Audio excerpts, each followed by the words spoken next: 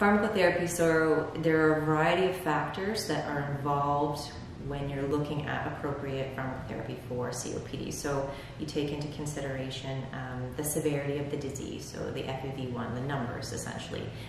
You take a look at their MRC scale number, so their breathlessness, whether or not, how their symptoms are managed, their understanding of their disease, the number of exacerbations they have per year. So all of these things together guide the therapy and pharmacotherapy.